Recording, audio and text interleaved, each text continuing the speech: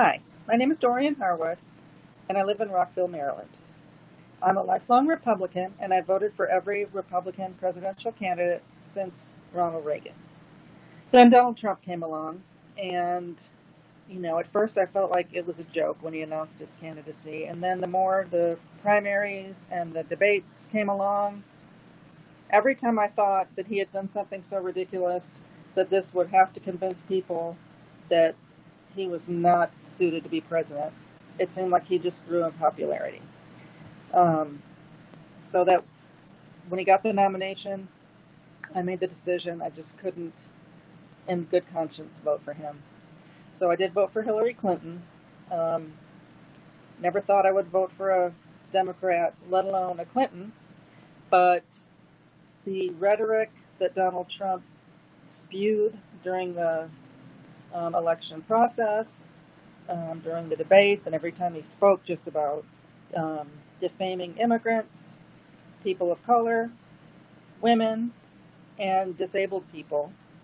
I just didn't feel he was suited for office and couldn't imagine looking at my children and grandchildren, someday and trying to explain to them why I had voted for such a person. After he was elected, I kind of got lulled into things because I felt like the economy was doing good. We had good job numbers.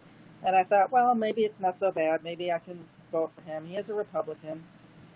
Then, in the last year, I've really been slapped upside the head again and convicted that this man cannot continue in office.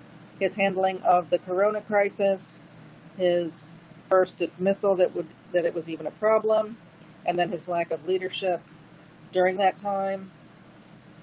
That, combined with his recent handling of the racial tensions that have been going on in the country after the George Floyd killing and the police brutality and killing of so many other African Americans,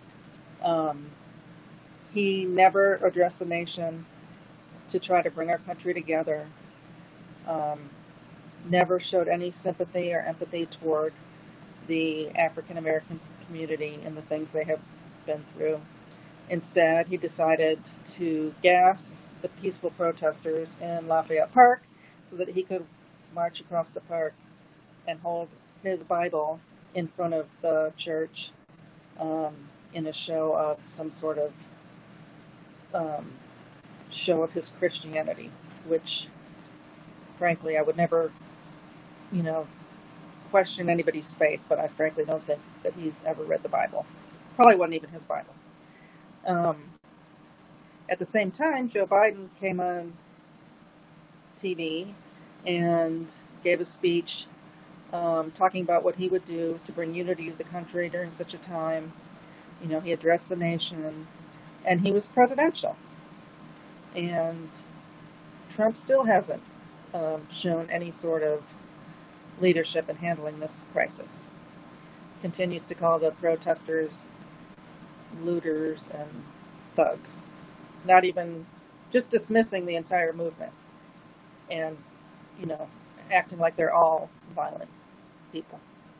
So, again, I will not be voting for Trump this year.